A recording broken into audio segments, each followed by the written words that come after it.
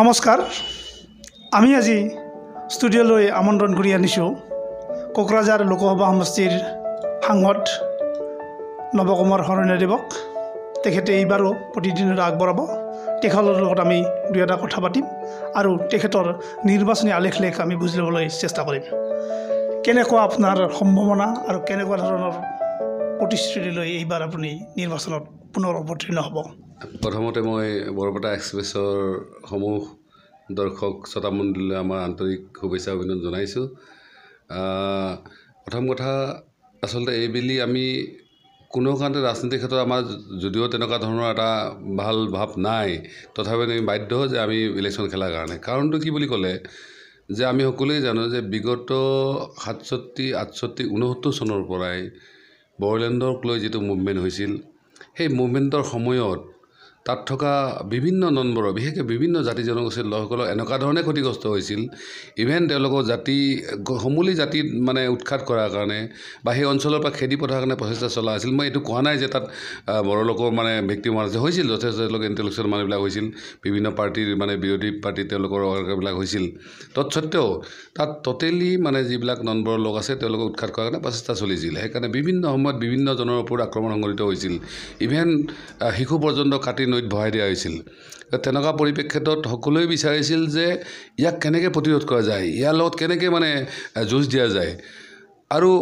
বিভিন্ন ক্ষেত্ৰবিলাকত নম্বৰবিলাকে গট হিচাপে তেওঁলোকে এটা মানে ভূমিকা লৈছিল এইবিলাক বিৰোধৰ কাৰণে। কিন্তু 2014 চনত এনেকুৱা এটা পৰিস্থিতি হৈ গ'ল যে BTCৰ নম্বৰৰ প্ৰায় দল সংগঠনবিলাকে এটা কথা ঠিক কৰিলে যে ইয়াত ইলেকশ্যন এটা খেলা দৰকাৰ, কাৰণ লোকসভা ইলেকশ্যনত তেওঁলোকে প্ৰতিদ্বন্দ্বিতা বা কেণ্ডিডেট দৰকাৰ। আৰু আমাৰ সৌভাগ্য নে দুৰ্ভাগ্য হয়তো ৰাইজে নিৰ্ণয় কৰিব যে আমি তাৰ কাৰণে প্ৰাৰ্থী হ'বলৈ পালোঁ। আৰু সঁচাকৈ সেই সময়ত কোনো সম্ভাৱনা নাছিল, কাৰণ আমাৰ সন্মুখত এনেকুৱা প্ৰতিপক্ষ আছিল যাৰ ৰাজনৈতিক শক্তিৰ কোনো তুলনা নাই, যাৰ বাহুবল আছিল, ধনবল আছিল, অস্ত্ৰবল আছিল, প্ৰশাসনিক ক্ষমতা চব আছিল। তথাপি কিন্তু আমি যুঁজখন খুব ভালকৈ দিব পাৰিছিলোঁ। ইমান প্ৰতিকূলৰ মাজতো বহুত প্ৰচেষ্টা চলা হৈছিল আমাক আক্ৰমণ কৰাৰ কাৰণে বা আমাৰ কৰ্মীবিলাক বাধা দিয়াৰ কাৰণে। তথাপিতো কিন্তু আমি সক্ষম হ'লোঁ আৰু ইলেকশ্যন আমি জয় হ'বলৈ সক্ষম হ'লোঁ। আৰু সেই পৰিপ্ৰেক্ষিতত সকলোৱে বিচাৰিছে যে যোৱাবেলি ইলেকশ্যনৰ পিছত এতিয়ালৈকে 5 বছৰ যিটো ফলাফল, আজি আমাৰ এই যে এটা কথাই মোক কৈছিল যে প্ৰথম কথা যে যাতে ইয়াত বড়োলেণ্ডৰ ইছ্যুটো আহিব নালাগে। আৰু সঁচাকৈ 5 বছৰ বড়োলেণ্ডৰ ইছ্যুটো এনেকুৱা তললৈকে গুচি গ'ল যে যিমান আন্দোলনত তেটো ফালিলেও সেইটো আৰু কোনো কথা নাই। আজি শেহতীয়াভাৱে UTCৰ কথা লৈ আহিছিল, তাত আমি যি প্ৰবল প্ৰতিৰোধ দিবলৈ সক্ষম হ'লোঁ সকলোৱে মিলি, সেইটো মানে তল পৰি গ'ল। আৰু তাৰ লগে লগে ইভেন আমি বৰপেটা ৰোডৰ আপোনালোকৰ এই অঞ্চলৰ মানুহবিলাক লগ পাই আমি কথা পাতিছোঁ। ইয়াত এই বৰপেটা ৰোডৰ নিচিনা টাউনত আহি কিনে পিষ্টলেদি মানুহক মানে গুলীয়াৰ চেষ্টা কৰিছিল বা ভাবুকি দিছিল বা ইয়াৰ মানুহে এস্কৰ্ট লৈ ফুৰিব লগা হৈছিল, ইয়াতে বম ব্ৰাছ হৈছিল। সেই মানুহবিলাকেও কৈছে যে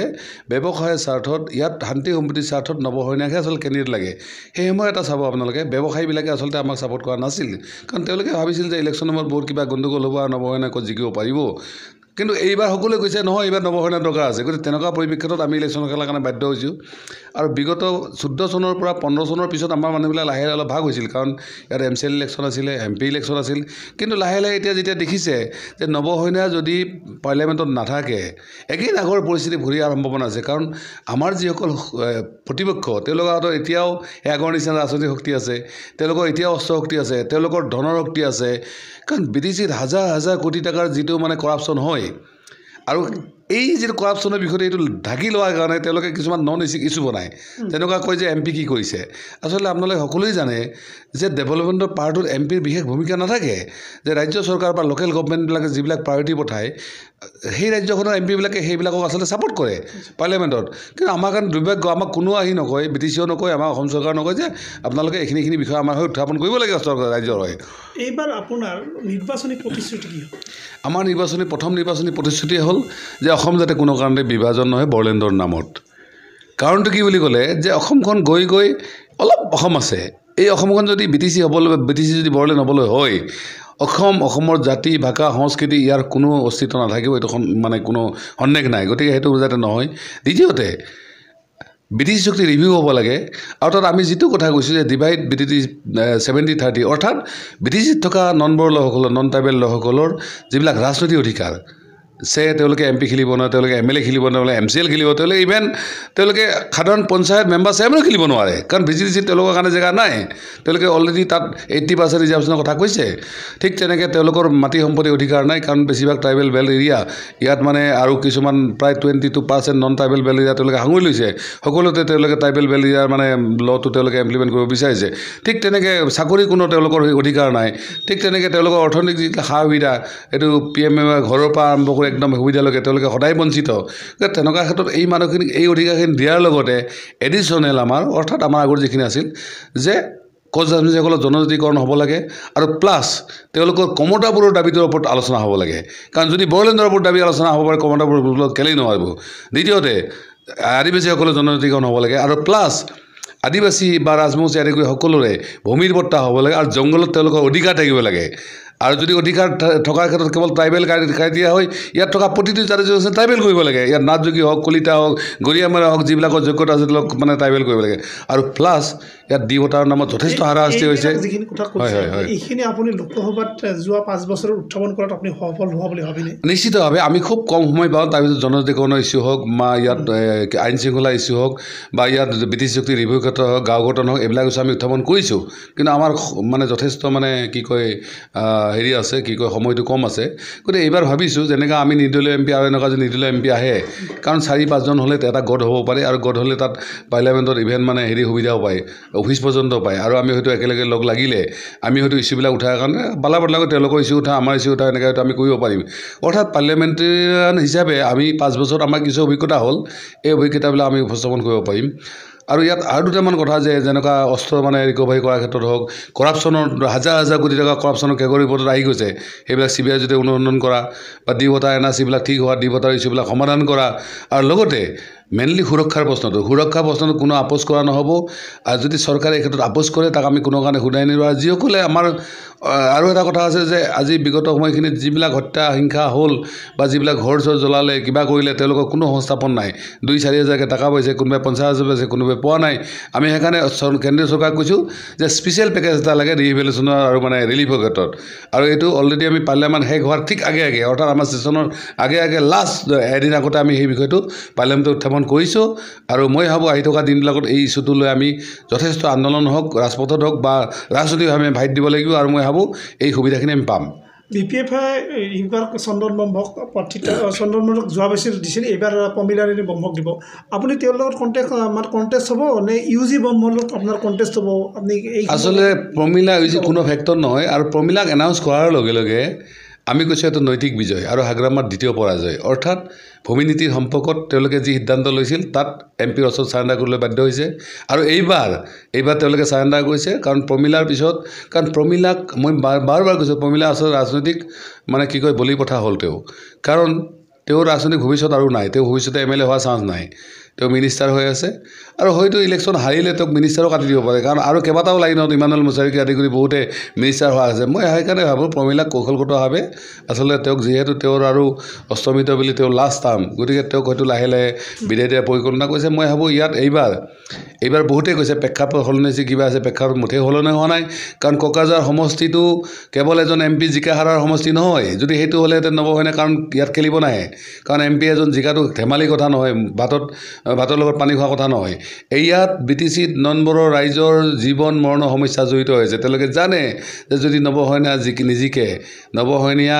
হাৰাৰ অৰ্থাৎ নৱসৈনিয়া পিছপৰি ৰোৱাৰ খবৰটো পোৱাৰ লগে লগে BTCত যিটো হয়তো লংকাকাণ্ড হ'ব এই কথাটো আমাৰ সকলোৱে অনুধাৱন কৰে বিগত 70 চনৰ পৰা মানুহখিনিৰ যিখিনি অভিজ্ঞতা সেইখিনি কথাৰ পৰা তেওঁলোকে এটা কথাই কৈছে যে নৱসৈনিয়াই কিবা দিয়ক নিদিয়ক নৱসৈনিয়া যদি এটলিষ্ট দিল্লীত থাকে ইয়াত তেওঁলোকে ক'ব নোৱাৰে যে ইয়াত কাৰোবাক মাৰি গৈ তাত বাংলাদেশী মাৰিছোঁ বুলি পাৰ্লিয়ামেণ্টত বা তাতে ক'ব নোৱাৰে এইটো কথা নিশ্চিত সেইকাৰণে মই বাৰ কৈছোঁ যে নৱসৈনিয়া থকালৈকে MP ইলেকশ্যন জিকাটো একেবাৰে মোৰ কাৰণে সৰু কথা আৰু এটলিষ্ট মই বড়োলেণ্ড কেতিয়াও হ'ব নিদিওঁ আৰু BTC ৰাইজক মাৰি যদি কোনোবাই ভাবে যে তেওঁলোকে বাচিব পাৰে মিছা কথা তেওঁলোক জেলত যাব লাগিব এইটো ফাইনেল কথা আৰু সেইকাৰণে মই বাৰ কৈছোঁ যে তেওঁলোকে যিমান চেষ্টা নকৰক কেলে যিমান যি কৌশল নকৰক কেলে তেওঁলোকে জিকিব নোৱাৰে ইয়াত আমিয়ে জিকিম অৰ্থাৎ আমি মানে ৰাইজৰ জয় ইয়াত আৰু বেলেগ কথা নাই যোৱা বেছলি আপুনি প্ৰায় 6,34,000 ভোট পাইছিল আৰু প্ৰায় 3.5 লাখ ভোটত আপুনি জয়যুক্ত হৈছিল এইবাৰ সেই ধাৰাটো অক্ষুণ্ণ আপুনি ৰাখিব আমি ভাবোঁ এইবাৰ মাৰ্জিন 5 লাখলৈকে যাব কাৰণ ইয়াত কিছুমান কথা আছে হয়তো এইখিনি কথা ক'লে আমাৰ টেকনিকেল কথা এইখিনি ৰাইজক কৈ দিলে হয়তো আমাৰ প্ৰতিপক্ষবিলাকে গম পাব মই বাৰ বাৰ কৈছোঁ মই যেতিয়া ৰিজাল্ট দিব মই তেতিয়া আপোনালোকক ক'ম যে কি কাৰণে ক'ব বাধ্য হৈছোঁ যে আচলতে এইটো 5 লাখলৈকে মাৰ্জিনটো বাঢ়িব সদৈগত আপুনি ভোটাৰ ৰাইজক কি ক'ব মই ভোটাৰ ৰাইজক এইটোৱেই কথা যে তেওঁলোকে খুব সুস্থিৰভাৱে ভোটটো দিয়ক আৰু নিজৰ ভোটটো অথলে যাতে নেখেদায় ভাল কামত পঠায় কাৰণ আমাৰ দুটা দায়িত্ব প্ৰথম দায়িত্ব আমি অসমৰ অখণ্ডতা আৰু অসমৰ জাতি মাটি ভেটি স্বাৰ্থ আমাৰ কাৰণে 1 নম্বৰ কথা আৰু দ্বিতীয়তে ব্ৰিটিত থকা আমাৰ নম্বৰৰ ৰাইজৰ যিটো অধিকাৰ মৰ্যাদা কথাটো সেইটো মানে আমি গুৰুত্ব দিবই লাগিব আৰু তৃতীয়তে মই এটা কথা কওঁ যে ইয়াত নৱসৰণীয়াই আহি থকা দিনবিলাকত মই ভাবোঁ উইথিন 2 ইয়াৰ্ছৰ ভিতৰত বৰ যিটো সংঘাত সেইটো আমি ৰাজনৈতিকভাৱে সমাধান কৰিম কাৰণ ৰাজনৈতিকভাৱে যদি সমাধান কৰিব নোৱাৰোঁ এই সংঘাত কেতিয়াও মানে সমাধান নহয় কিছুমানে বৰ কথাটো শুনাৰ প্ৰিয় হ'বও পাৰে কিন্তু এইটোৰ কাৰণে জগৰীয়া একমাত্ৰ বৰ নেতৃত্বসকল যিসকলে উগ্ৰবাদ মানে পোষকতা কৰিছিল যিসকলে উগ্ৰ জাতীয়বাদৰ পোষকতা কৰিছিল তেওঁলোকৰ কাৰণে আজি নম্বৰৰ যিসকল লোক আছে তেওঁলোকে নিজৰ কলিতা ৰাজবংশী আদিবাসী মাইনৰিটি বেংগলী পৰিচয় বাদ দি নম্বৰ কোৱাৰ কাৰণে বাধ্য কৰিছে আৰু এইটোৰ সমাধান এটাই আছে যে ৰাজনৈতিকভাৱে যদি এইবিলাক মীমাংসা হয় তেতিয়া সমাধান হ'ব আৰু সৰ্বসাধাৰণ যিসকল ৰাইজ আছে বৰ মই ভাবোঁ ৰাজনীতিক কথাখিনি বাদ দিলে তেওঁলোকৰ মাজত কোনো পাৰ্থক্য নাই তেওঁলোকে সকলোৱে সঁচাকৈ ভিক্টিম তেওঁলোকে সঁচাকৈ পিছপৰা তেওঁলোকে সঁচাকৈ মানে আতিথ্যপৰায়ণ তেওঁলোকৰ ক্ষেত্ৰত আমাৰ কোনো ক'বলগীয়া নাই দিমত নাই আৰু আমি নৱসৰণীয়াই যিকোনো মূল্য বিনিময়ত আমি ইয়াৰ ৰাজনৈতিক সমাধান কৰিম বৰ এইটোত মই আপোনালোকৰ জৰিয়তে আমাৰ ভোটাৰ ৰাইজক কৈ থলোঁ তেওঁলোকে কেৱল নৱসৰণীয়াৰ ওপৰত বিশ্বাস আস্থা ৰাখক আৰু যিখিনি আজিলৈকে ৰাখি আহিছে তাৰ কাৰণে পুনৰবাৰ মই ধন্যবাদ জনাইছোঁ আৰু তেওঁলোকে এইখিনি কাৰণে হয়তো আজি আমি এই দায়িত্বখিনি কাণ পাতি ল'বলৈ সক্ষম হৈছোঁ ধন্যবাদ আপুনি আমাক বহুমূলীয়া আপোনাৰ সময়খিনি দিয়াৰ বাবে ধন্যবাদ